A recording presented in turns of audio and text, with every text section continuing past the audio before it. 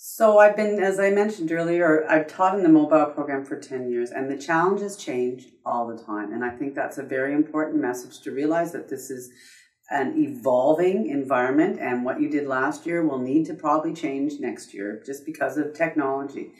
So initially, the challenge of Facebook competing against Facebook, as I'm discussing or lecturing at the front of the class, wasn't there. It didn't exist 10 years ago.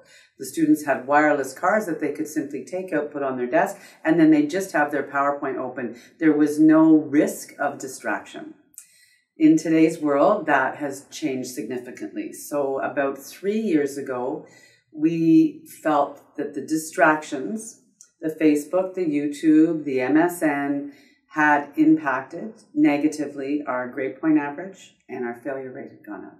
Same course I've been teaching for over 15 years, and that was a concern for me and my colleagues. So we looked at some research. One of my colleagues was doing a master's in education, and we found out what we determined was the problem, that they really couldn't cognitively learn if they were multitasking. As much as they think they can, they can't. But we also didn't want to have the positive aspects of the laptop and the mobile environment lost either. So there was this balance. How do we overcome the challenges of distraction, which they're so connected? It's very difficult for students today to not be connected for any length of time.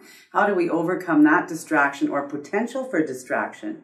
Because it's not just the individual that's on Facebook, it's the person behind that individual that now has a choice between looking at that student's Facebook or the professor. It's a very difficult environment for some students, and to convince them that the multitasking and cognitive learning really was not possible. So, and we knew this because of the grade point average and the failure rates in the program. So we developed what we call an active learning environment, and it's an approach that anytime we use a laptop in our class, it's tied to a specific activity. Some of the ones could be whether it's applied learning exercise, a quiz, preparing a presentation, taking the theory that we've just learned and letting them do a problem or an exercise in class based on that theory. We use them every day. But for a good 20 to half an hour, 30 minutes of every class, their laptops are closed. They are closed down completely, and we have a discussion. It's no longer a lecture, it's a discussion. And that's how we viewed the active learning. And one of the key points to that was changing our delivery.